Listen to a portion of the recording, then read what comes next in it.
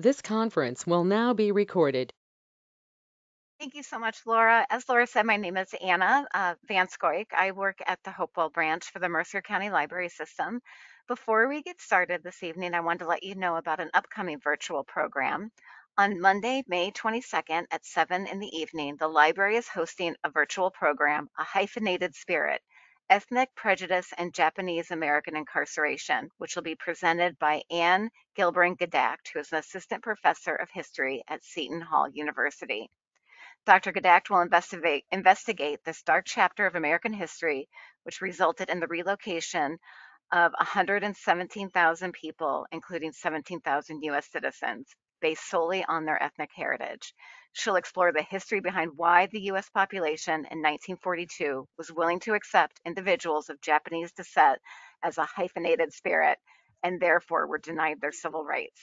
I'm going to go ahead and put the link to that program into our chat so you can take a look at that at your leisure after this evening's program, as well as remind you to visit our online calendar of events where you can locate other virtual programs as well as events taking place at all 9 of the MCLS branches. And I'll put that link in there as well. But now let's get to tonight, which I'm very, very much looking forward to. This evening's program is History Uncovered, which is presented by Patricia Millen and Annette Erling. Patricia Millen is a retired museum professional with a degree in American Studies and Education. She is the author of dozens of articles on 19th century American history and 3 books, including Baseball and the Civil War. Her most recent work, Washington Crossing, which was published via Arcadia Publishing, came out in 2022. It was while researching for this book that she uncovered the George Harding mural, which is the topic of this evening's discussion. Annette Erling is a longtime volunteer at the Washington Crossing Park Association, was recently hired as their first executive director. Her background is firmly rooted in graphic design with side gigs as an essayist and a jazz vocalist. So without further ado, I pass it off to you, ladies. Thank you. Thank you. Hi, I'm Annette, and this is Pat. Hello. And we're very happy to be here. Thank you so much for inviting us, Anna and Laura, for making this work. I'm going to do my best to not have our computer explode on this. And I'm going to start sharing the screen and start the presentation. Anna has said, she may have said this already, that if you have any questions for us, type them into the chat and she'll ask them at the end of the presentation. So let's see if we can make this happen.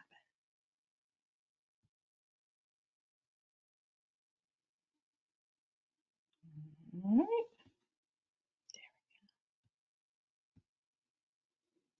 All right. All right. I'm going to assume that everybody can see this. Anna, you'll let me know if there's a problem. All right, I'm going to start again. My name is Annette Erling. I'm the executive director of the Washington Crossing Park Association, also known as the WCPA. Our organization was formed in 2013. We have a mission to preserve, enhance, and advocate for the state park and the history it represents. We work to educate citizens and enrich their quality of life through knowledge of and exposure to the park. That's why we're so pleased to have been invited by the Mercer County Library System. We're excited to talk to you about one of the many projects we're working on here at this crossroads of history and natural beauty. This is an amazing tale of buried treasure. It features Mercer County history, military know-how, a long-lost piece of art, and of course the main ingredient of the greatest breakfast sandwich of all time, pork roll. The tale begins and ends with this beautiful mural entitled Washington Crossing the Delaware by George Matthews Harding. It was rediscovered just 2 years ago by historian and WCPA founding trustee Patricia Millen here with us tonight. Pat is a historian, a retired museum director and author, and I'm so pleased to be here with her. I'd like to hand things off to Pat so she can tell you about this incredible discovery. Thank you, Annette. So this is the cover of the book that I was invited to be co-author on with my friend and colleague Robert Sands. on Washington Crossing, the first pictorial history of both sides of the park. And it was while researching this book, I was reading old type plans for the park that were done in 1972 and 1973. And in the park plans for the interpretation for the bicentennial of the park in 1976, they were talking about this George Harding mural of Washington Crossing the Delaware that was painted in 1921. And it said specifically that this mural was owned by the state of New Jersey. And it was to be showcased in the new visitor center museum that was being built at the park in 1976. And I worked at the park in 1976, and I wondered what happened to this mural. So that began this search. So if you haven't heard of George Matthews Harding, I had been introduced to his work in the 1990s. I was looking at military art, and I knew who he was, and I knew he was a pretty big deal. He was born in 1882, and he was an illustrator, and he was one of Howard Pyle's students. And Howard Pyle is considered the father of American illustrators, and he actually opened a studio in a school in his home in Wilmington, Delaware. And if you probably would have heard of some of his students, but one of the most famous is N.C. Wyeth, was a student of his in 1902. So Harding was working with him, and he began work as an illustrator in 1903 for the Saturday Evening Post, and then Harper's Monthly in 1906, and went on to be a faculty member at Pennsylvania Academy of Fine Arts. So that's a little background on him. His work that you can find online, there's a lot of it. It's really quite stunning. He was chosen as 8 of the combat artists for World War I.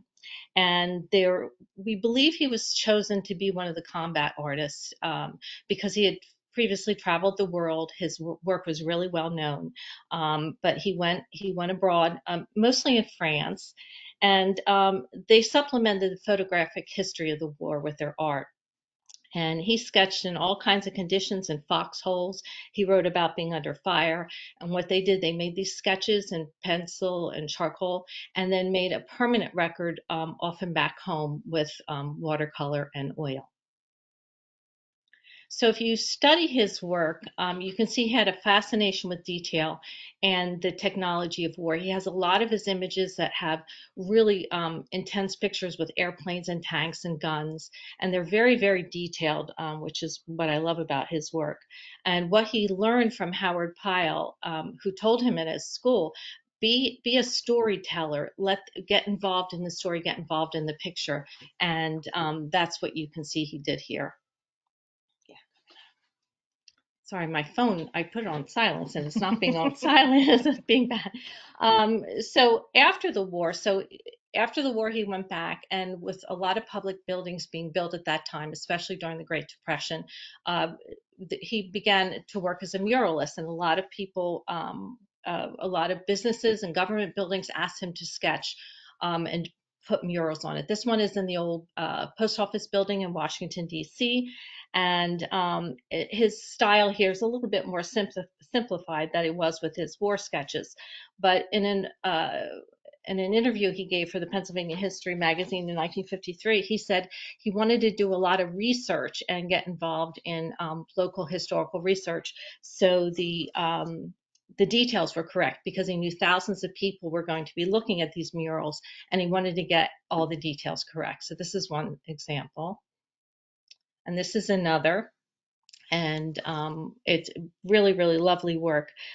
Besides these government buildings, he did work for the panels for the 1939 World's Fair in New York, the Chrysler Building, and many. There's like I said, mentioned before, there's great listings of his work online. He actually won a gold medal in 1953 for his mural work. But after this, he was one of the few combat artists to go in both world wars. So he went back to do war sketches in 1942, and he was 60 years old at this time. And he completed 600 sketches on the spot in 20 months. But this is the detail of his work that you'll see in the Washington Crossing mural. He learned to do slanted lines and to juxtapose the light with the dark to have this intense feeling of movement in his work, which is really quite stunning. So the story that unfolded about the Harding mural was really pretty much told in this entire clipping from the American Association of Conservators and Restorers. There's an old theater in Trenton being knocked down, and the owner of the theater called this group, the American Association of Conservators, are no longer in business, and the owner offered the mural to the state of New Jersey. And a group of 12 conservators under the guidance of Frank and Barbara Moratz came to rescue the mural, the Harding mural that you can see over in the left-hand corner. And included among the volunteers was a man named Bert Prawl, who was historian at Ringwood Manor State Park. Here's another article uncovered. Actually, Annette sent this to me from the New York Times, April 23rd, 1972. And this is really neat because you can actually see them working. They had to scrape the mural off the wall of the theater. And before they did that, though, Barbara Moratz stayed up all night and she made this conglomerate of wheat paste to protect the painting, and then they put rice paper over it. They rolled it up from the bottom down to keep it taut, to keep it protected on this scaffolding. And then it went on into storage. Supposedly out there somewhere, and if any of the audience can help me find them, I would love it. This whole thing was filmed and there are photographs taken of it, and there are none surviving that we can find. So if you want to know the old theater, it was the Taylor Opera House, and this is on 18 South Broad Street in Trenton. It was built for $110,000 by a respected architect, a Trentonian named Harry Finch, and it was named an opera house. Very few operas that were ever presented there. It was named an opera house because they wanted to distinguish themselves from seedy burlesque theaters and things like that. So this is what the Taylor Opera House looked like before it was a movie theater. And these are some old vintage clippings from the theater. The owner was John Taylor of the Taylor pork roll fame. And his grandfather from the Revolutionary War supposedly invented, well, he did, the mince ham recipe. There were some calls and critics of the theater in Trenton at the time. They were afraid it was going to be seedy, but they did eventually said it could be maintained in the city without detriment if it could be carefully supervised. And it did become a tryout theater for a lot of Broadway shows. And supposedly it was the first theater to offer drinks in the lobby, and that's where the mural was later on, of course. But there are a lot of famous things that went on in the Taylor Opera House, including the inaugural events for George B. McClellan. And he, yes, is a Civil War general who went on to be governor of New Jersey. Also Woodrow Wilson. And one of the things that's very ironic and a neat part of the story to me is also on October 12th, 1909, this was the setting and the scene of the first large meeting of dignitaries to decide and organize a memorial at Washington Crossing State Park. This is a view of the park a little after it opened. This is an aerial view taken in 1926. We actually have this in our book. But if you look down to the lower right-hand corner, is that their right-hand corner? Yeah. Okay. Yeah. So you can see the Johnson Ferry House is still there. Over to the left in the bottom, you can see the old stone. You can see the Nelson House, and this circular area overlooking the canal, this overlook area, which is what it was called. This was supposed to be the site of this huge bridge that went over. And this one of the early plans called for this 100-foot wide roadway down into Trenton with statuaries and trees. And this was part of this grand plan that never actually came to fruition. But what's exciting about this view in the upper left-hand corner will be the site of the new museum for the 250th anniversary of our country, where the George Harding mural will go, where it never made it to the first museum, but it's going to make it to this one. So this is the Taylor Opera House was sold in the early 1900s, and it became the RKO Capitol Theater. It was one of the great movie theaters in Trenton. There are many, many, many. It had 1,800 seats, And it was the owner of the theater, Frank Stores, who commissioned the Harding mural for the lobby, and that was in 1921. Unfortunately, this building was torn down for a parking lot for the Trenton Saving Fund Society in 1969. But if you go online about movie theaters in Trenton, you'll see all these great giant theaters and what a bustling city it was at the time. And I made 2 trips into Trenton to find this little monument to the Taylor Opera House put up by the Kiwanis Club. It's in a parking lot. It's actually the actual address now, 16 South Broad Street. It's under those bushes. I pulled up some of the bushes to get a picture of it. But the Taylor Opera House stood there. If you look straight down that road, I'm not sure you can see it from the Trenton Battle Monument is down the road a bit there. So again, back to the mural. So this is the big role that it was put on. And to give you an idea of the size of the mural in this giant tubing, the mural is 15 feet 5 inches by 9 feet 8 inches.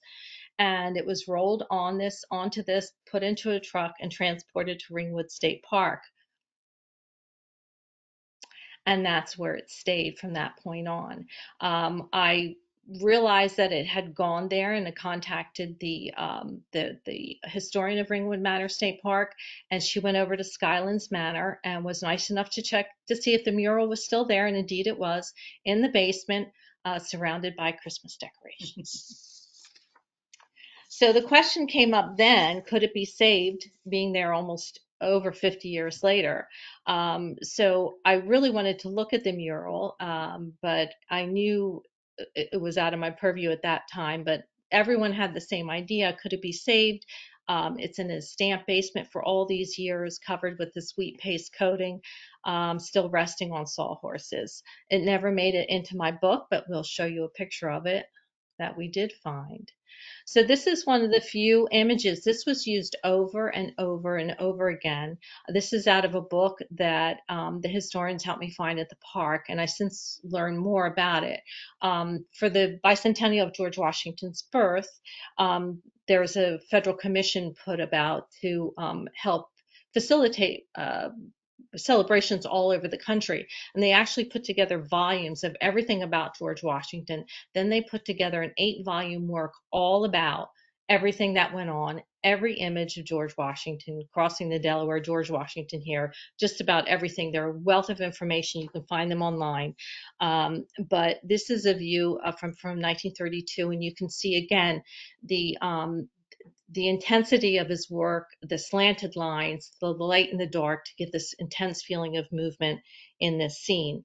But it was in that one of the reports of the George Washington's Bicentennial Commission that it actually reiterated that this photograph was taken and given to the commission by Frank Stores, who commissioned the mural. So we know the mural we have, that story is complete.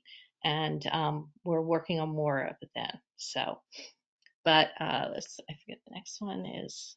So then I had to turn it back over to the state park officials and Washington Crossing Park Association, because it's up to them to see at that point what could be done with the mural. Yeah, so I'm Annette, going to take over now. The WCPA was thrilled to take this on.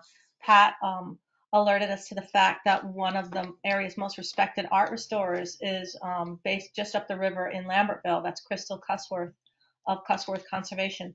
We had our first meeting with Chris in 2021 during pandemic meetings. You know, everything was on Zoom, of course, and you can see Chris on the lower left here. And on the lower right was our park superintendent at the time, Neil Ferrari. And then our treasurer is in the upper left, and here I am, probably in bed on the upper right. There were a lot of hoops to jump through with the state of New Jersey, who are the owners of this painting. And we're really lucky that Michael Matrano here, you can see in the upper left again, was there to guide us through. With approval of the New Jersey Department of Environmental Protection, the WCPA engaged Chris to arrange for transportation from Ringwood Manor to a secure art storage facility at our expense. Chris carefully unrolled the painting and examined the painting. She measured it. It is exactly 15 feet, 6 inches by 9 feet, 8 inches, and determined that it was in fine shape, considering its storage conditions. To our immense relief, it is suitable for restoration. and she was able to provide us with estimates for our $61,000 budget, which you can see here. Chris is a graduate of the College of New Jersey. She has more than 20 years experience in painting conservation. Her studio is at 34 Main Street in Lambertville. And here's a representative list of some of her clientele. We're so lucky to have her. The list here includes Trenton's Ellerslie Museum, Christie's Auctions of New York, and the avant-garde artist Laurie Anderson. So here's a good before and after example of what they're capable of in the studio. They dirt, varnish, airborne pollutants, they distort colors, but with proper conservation techniques, the results are amazing. They can repair torn and punctured canvases.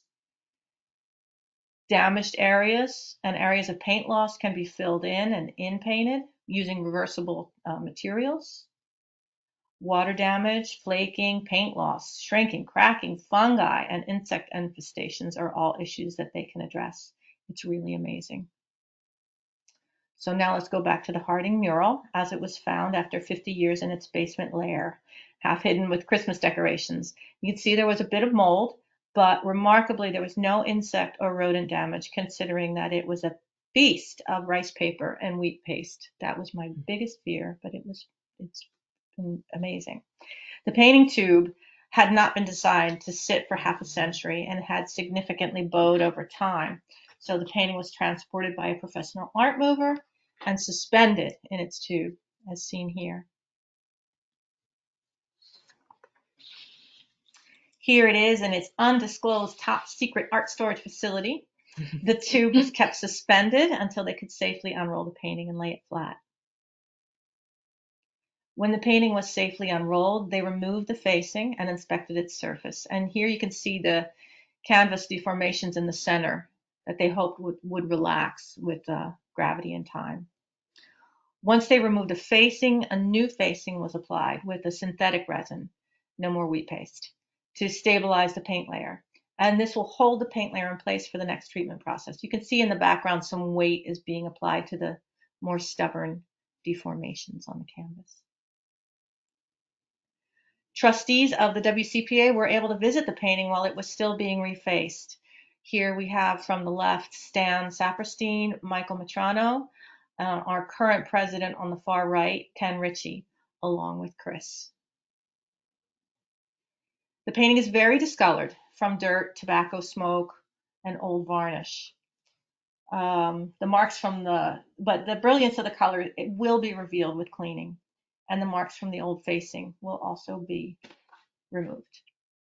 Here are a few images I took on that visit. This photo shows a small cleaned area. Here's a close-up of General Washington. This is a close-up of a soldier. You can also see some discolored retouching from an earlier repair. And here's a close-up of an injured soldier wearing a fur cap. As you're well aware, there have been many distinctive images of the famous crossing. Here is one by Currier and Ives. Another by folk artist J.O.J. Frost. Another by local artist Lloyd Garrison, the original of which hangs in the State Park's current visitor center. And of course, the world famous image created by Emanuel Leutze. There's a great copy of this in the Pennsylvania Washington Crossing Historic Park. I very much encourage you to go see this. I recently visited this original in its home at the Metropolitan Museum of Art, and where, despite having seen reproductions of it my whole life, I was extremely moved when I stood in front of this painting. And that was the whole point. This piece was created as a piece of propaganda in the hopes of encouraging liberal reform in Europe.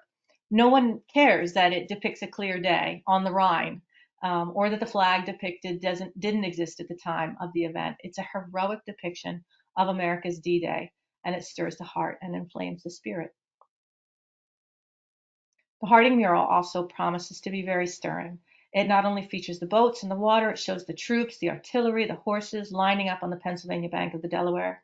It gives a wonderful sense of the scale of this enormous and treacherous operation, which involved 2,400 soldiers, 18 cannon, and 75 to 100 horses. And only a military or combat artist like Harding could have captured this scene so beautifully. We so look forward to the day when it's installed in the park's new Visitor Center museum, as seen in this artist rendering. The museum is scheduled to begin construction either autumn or winter of this year. For now, the mural is safely refaced and re-rolled and being held in its high security storage facility. And restoration is scheduled to begin very, very soon.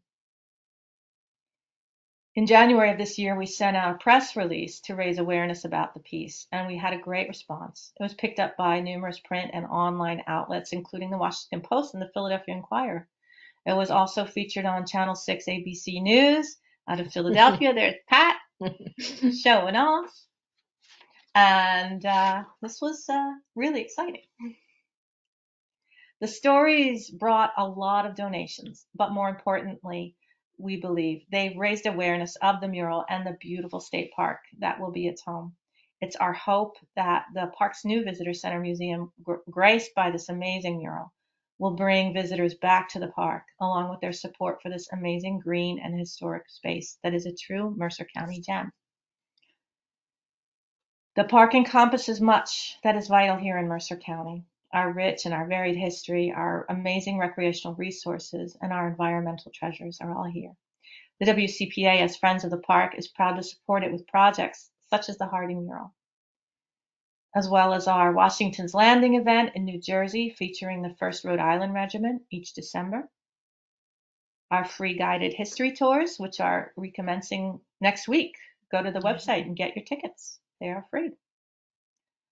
Our driving and walking tours that are available on our website or at the Visitor Center. Our Trail Steward volunteers, who are now more than 50 strong. Our Tai Chi and yoga classes by the Delaware. And our work with the George Washington Memorial Arboretum.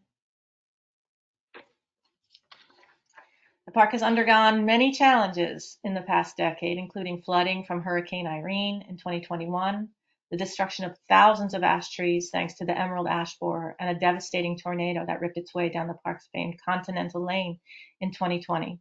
We work every day to help mitigate that damage and bring the park back to what it once was. But the WCPA is nothing without our members who give us financial support, as well as the numbers we need to apply for grants and corporate donations. We hope you'll consider joining us and supporting all we do. Visit us at www.wcpa-nj.com to learn more about what we do. Join our mailing list for park news, or maybe even purchase a membership. Pat and I thank you so much for listening to this tale of buried treasure. It's been an honor to spend this time with you, and we look forward to your questions. Thank you so much. Thank you, thank you, thank you.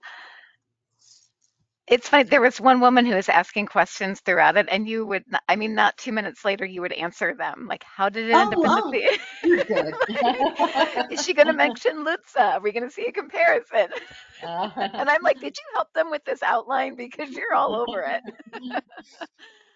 Um, it really is amazing. And I guess one of the things I was wondering, let me remind our attendees first that if you do have questions, please enter them into the chat and I can pose those to our presenters to try and field.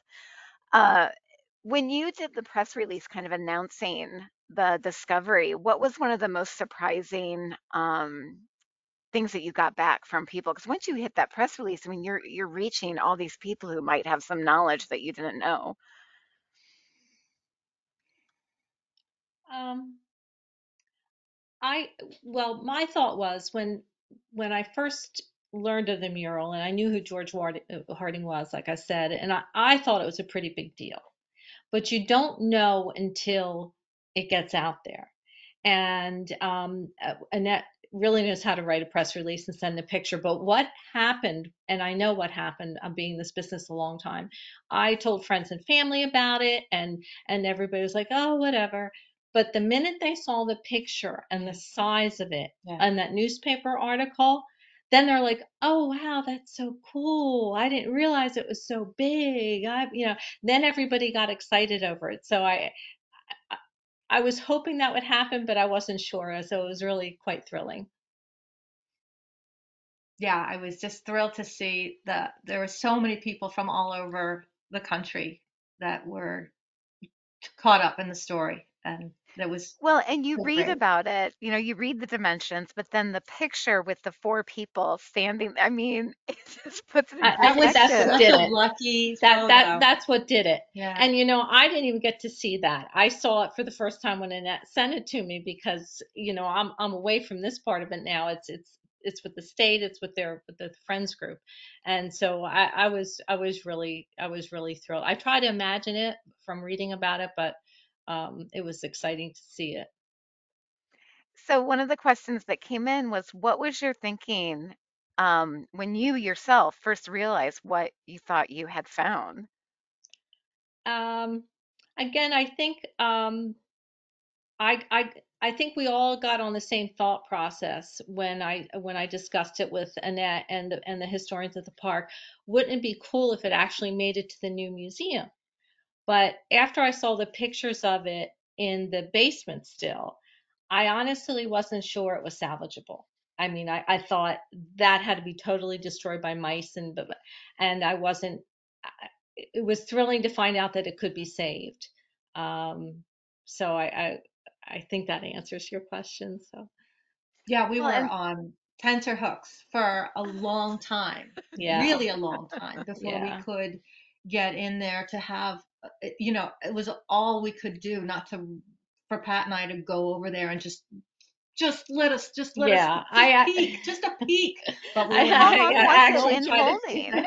I actually tried to talk the historian at Ringwood State Park to. Can I please just take the same Just let thing? me Go in the take a look. basement and just see if just a it's little peek. salvageable. But it was just one of those odd things that you're dumbfounded that it's still there. I was sure that we would unroll it and a million silverfish would come flying out Yeah, from every Yeah, yeah. direction, yeah. and there would be, and it would just be flakes of paint everywhere. Well, and you kind of wonder about the wheat paste. I mean, to me, it just screams, "Come and eat me." Right. It's like, Yeah. come and have And some another, luncheon. yeah, and another thing I've been looking for, and again, if any of the audience knows anyone or could spread the story, there may be people still alive who were there that day. Mm. And I would really like to talk to them Oh, about it and learn more that's about it awesome. in that respect because that would be really exciting. Most of the people I've located have passed, but there might be people still alive. Remember, the conservative group is now defunct. There's no images of it. There also may be some old postcards of the interior of the theater where you could see the mural in place over the lobby by the staircase. And I haven't found any of those yet. And I have a lot of people helping me, but we haven't uncovered any yet. So someone might have some somewhere. So, Patricia, what's the best way if someone does want to get a hold of you? Should they go through the Washington Crossing Park website? You Sure, they could could reach do us that. through that. That would, Yeah, yeah, Okay, yeah, definitely get yeah. any. just for the And sake of or ease. yeah, that would be fine. I have lots of people saying they're very excited to see it when it goes into the new Washington Crossing Visitor Center. And I think you said it's on the New Jersey side, Yeah. right? Yes. And Yes. when you might have said the date that it's open. It's definitely going to be done in plenty of time for 2026, and Big which year. is the Yeah, semi-quincentennial, big year. which I had to learn that word, and it just rolls off my tongue now. The semi-quincentennial, which is the 250th anniversary of the crossing, and of so many things happened Very that neat.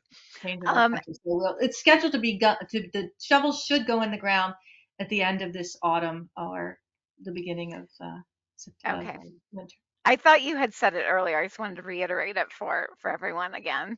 I have someone who's saying they appreciate the presentation, very informative. He's the new site manager, or I'm sorry, she is the new site manager at the Benjamin Temple House in Ewing, and she looks forward to sharing what she learned from this meeting Oh, nice. That's really tonight exciting. when she Thank meets with you. her group tomorrow. This is an interesting question. Are you going to be able to take photos or kind of document the restoration They will process as have it to happens? drag me out of that studio kicking and Yeah. screaming, I will be taking photos and sharing them whenever I can. Yeah.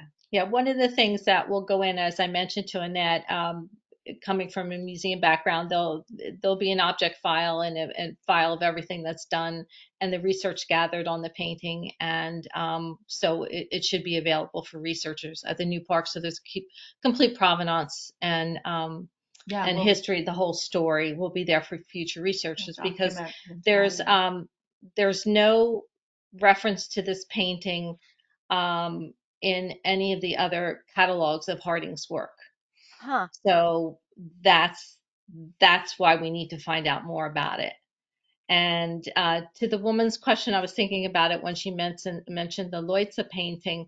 One of the things Harding did, he went about this work in the same way he did his other works, is he actually did research at the Pennsylvania Historical Society, and he said that he borrowed original costumes and he studied the muskets. So when he painted this image, he would get it historically accurate.